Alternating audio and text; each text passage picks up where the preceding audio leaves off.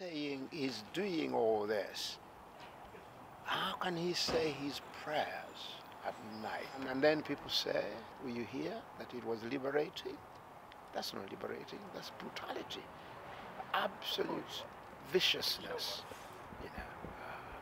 Anybody, you do that kinds of thing and you think I sleep well at night?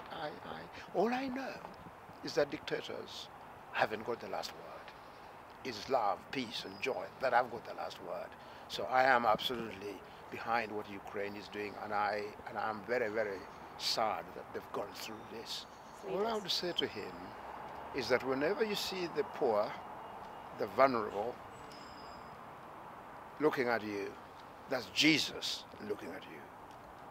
Because he is among the poor, the weak, the vulnerable, the unloved. He's also in everybody else who wants to love him. So Putin, if he's saying he's doing all this, how can he say his prayers at night, particularly that phrase in the Lord's Prayer, deliver us from evil? How could you do evil acts and then say, I'm on God's side? Never, never.